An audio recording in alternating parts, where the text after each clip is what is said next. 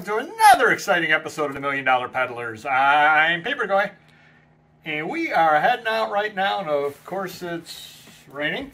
I've got a 4.5-hour drive. I'm going to be driving down to Cleveland to meet Bagpipes, and then we're going to be going over to his parents' house. Unfortunately, they're going into assisted living. He asked me to look through the estate to see if there was anything worthwhile in there. Purchase things if I needed them. That's going to be a little bit difficult for me because, again, I knew them all the time when I was growing up, but they also don't want the stuff, so that's going to be tough. Then tomorrow morning, we're heading on out, and hopefully the rain does stop. We're heading on out to a flea market in, I believe it's Springfield, Ohio. Luckily, I have the directions over in the car.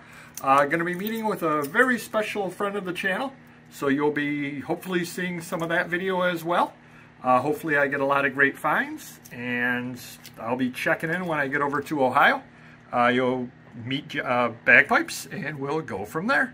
So see you in about 4.5 hours. We have a local celebrity with me, I see. Why don't you introduce yourself?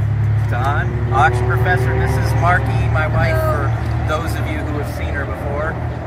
Once in a while she's out with me, so this is one of those times. We're meeting Dave here. Too bad Chuck didn't come, but you know. Yeah, it was a lot of fun. We went out, shared a lot of stories over lunch and everything like that. So it was a lot of fun, and I owe you lunch next time. He would not let me pick up the bill. So to everybody out there, if you see him in public, he's buying you meals. So just come up to him. So we ended up meeting up today. Where did we meet at as far as? Springfield Flea Market. It's supposed to be, at least they quote it's one of the top 10 in the country, and it was huge. Huge. I got through maybe a quarter of it in 5 hours. What about? I have no idea how much of it I got through. Yeah. Because I was wandering, I was completely lost. A little tip, if you do go to anything large like this, the one problem that this flea market had, there was no markings in the parking lot. So I had no idea at all where I was parked at, and we were wandering around, and it was a swampy day today, and we're wandering around through, almost swimming to try to find the car. Had to change my shoes. So do note where you are, and there were 3 different entrances to the place. Four backside. Yeah, there's a canal, I don't know what it's called, but there's a back entrance that everybody was parking. They lined up the entire road, if you noticed that on the way out. Okay, yeah. Did you guys pull out from 70? Yeah. Yeah, that whole, if you saw them parking on the other side, on the cops out there lining up and blocking ways, yeah, it was packed. So that is a concern. Definitely know where you're parked at, because I'm going to say something that I think you can probably back me up on. Books and paper can get really, really heavy in 80-degree weather when you're walking 3/4 of a mile to a mile and you don't know where you're going because you can't find your car. So definitely do know where you park at. Do figure that out going in, because I did not do so. And trust me, my back's feeling it right now. So did you buy anything up there today?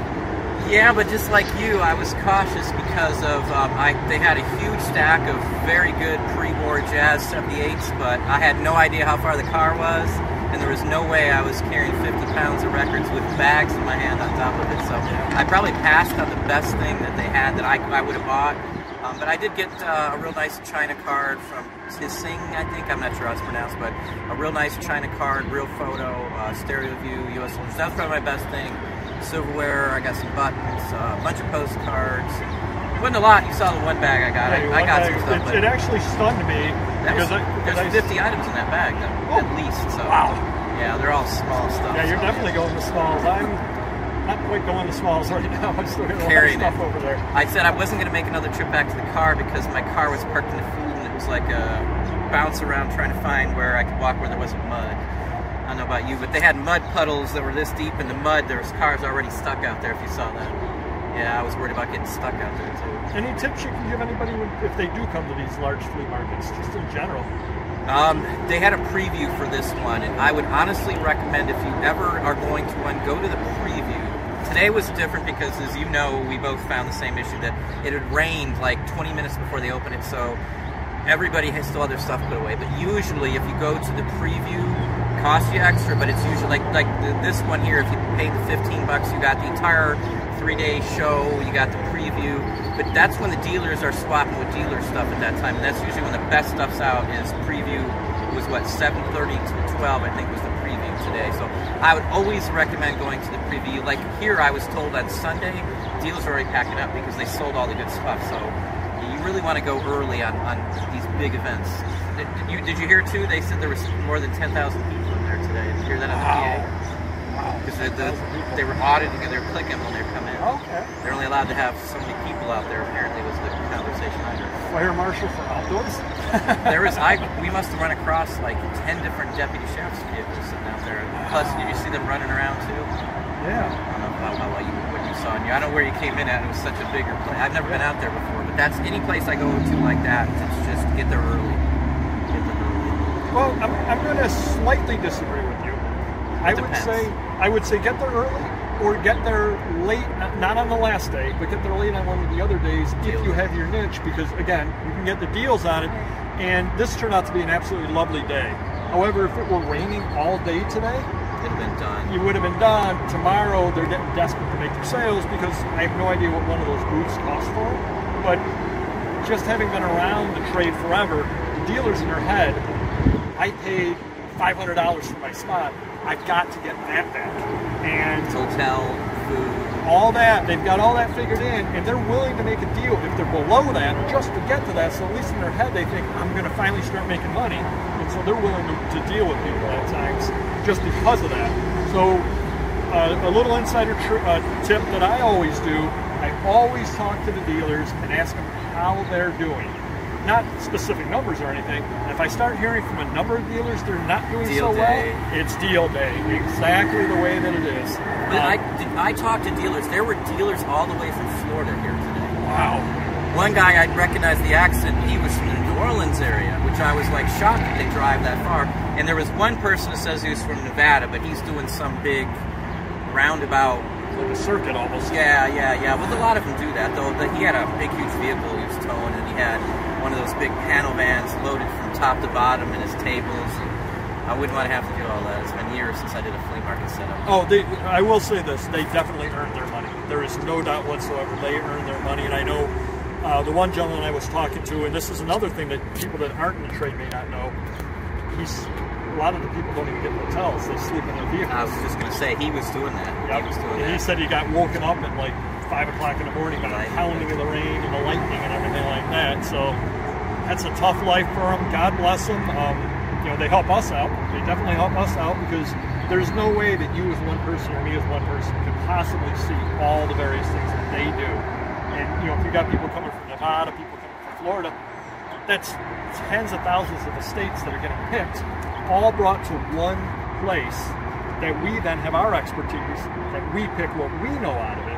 And I came here with bagpipes, as you saw earlier in the video, and he was asking, you know, how these people, how they do it, how they think.